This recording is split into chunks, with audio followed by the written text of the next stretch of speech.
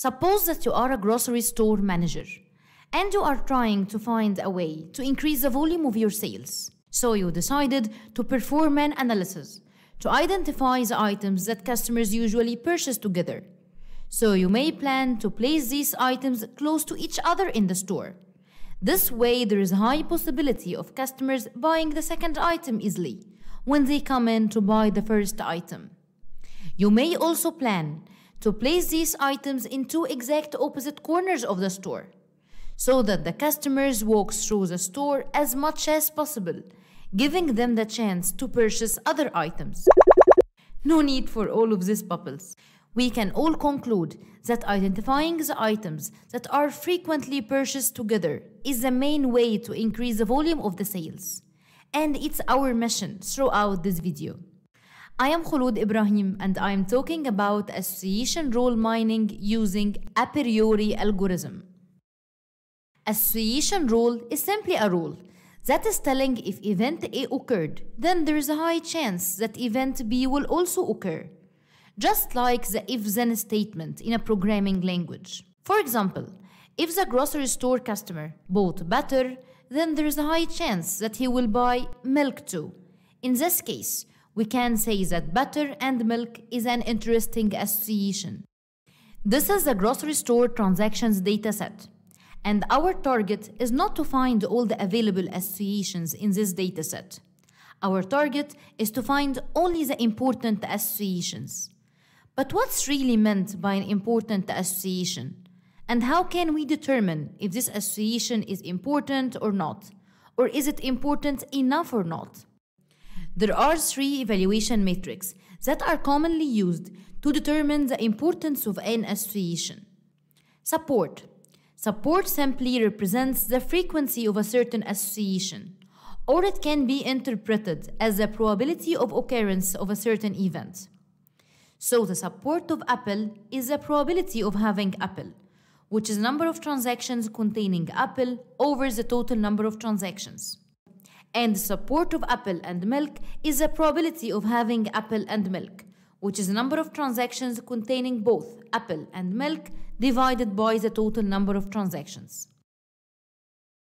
To generalize, we can define the support of x and y as the number of transactions containing both x and y divided by the total number of transactions. Confidence.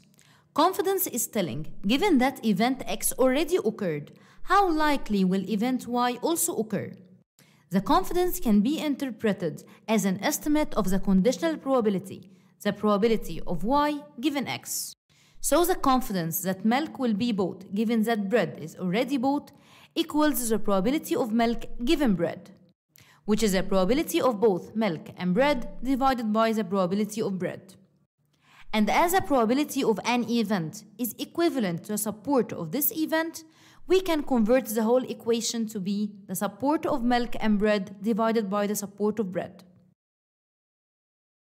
So in general, the confidence that y will occur given that x already occurred equals the support of both x and y divided by the support of x.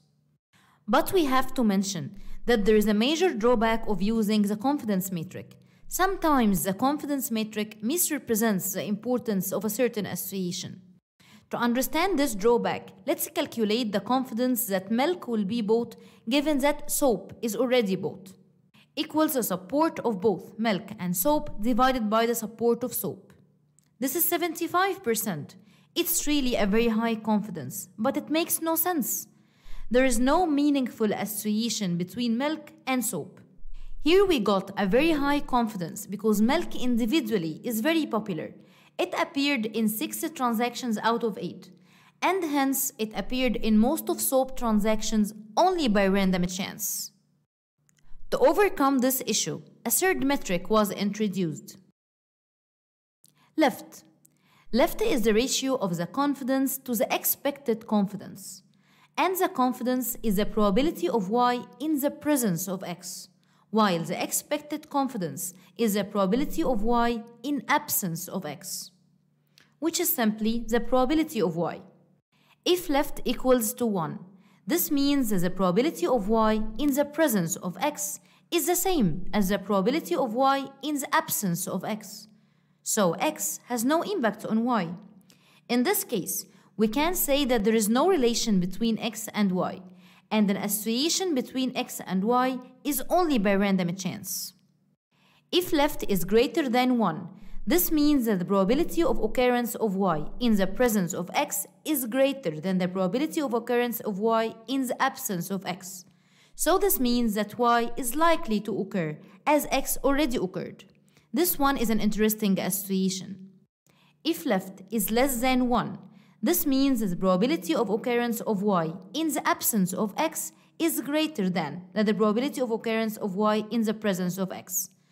This indicates that y is unlikely to occur as x already occurred, so x and y are happening interchangeably, just like two brands of the same item. So the left of x and y equals to the probability of y given x divided by the probability of y, which is the probability of y and x divided by the probability of x multiplied by the probability of y. And again, we can use the term support instead of the term probability.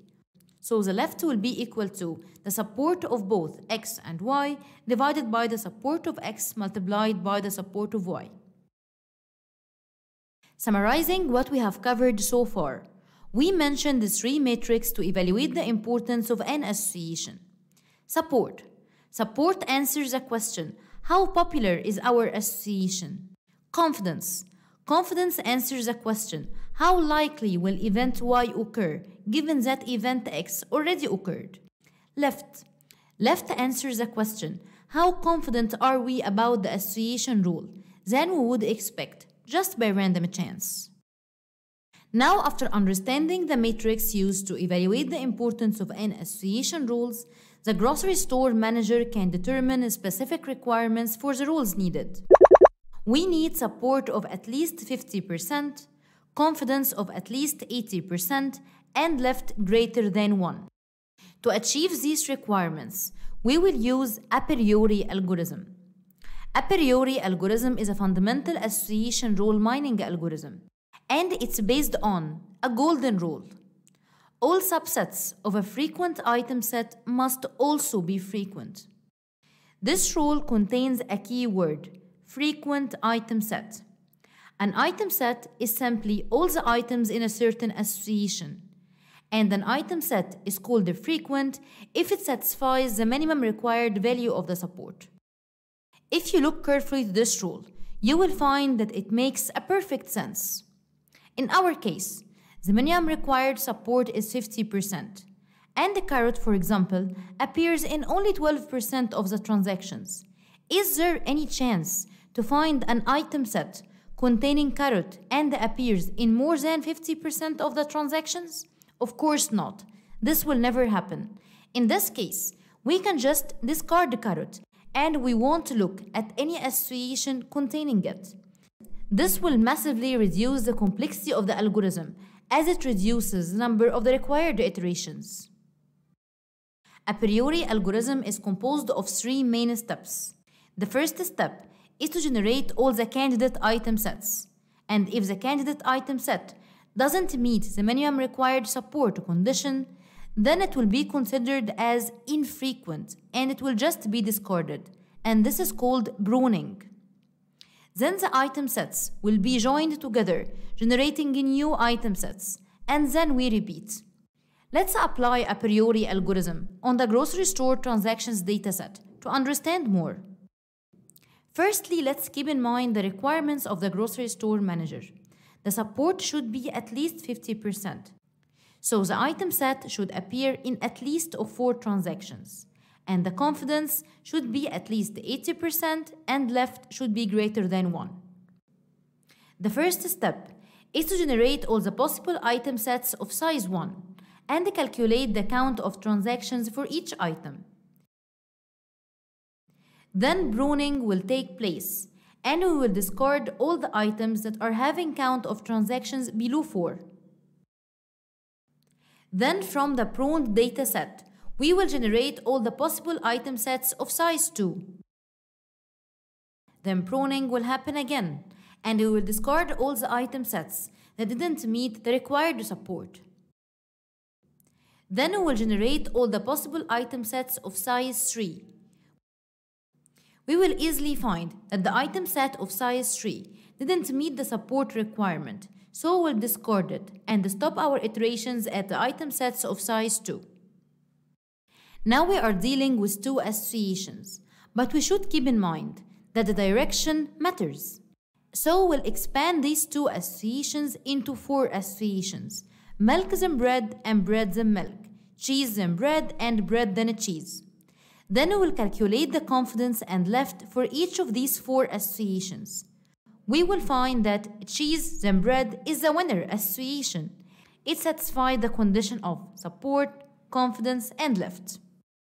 Till this point, our target to identify the items that are frequently purchased together is achieved, and the grocery store manager can plan very well to increase the volume of his sales. For more information about Apriori algorithm, check out the links in the description below the video.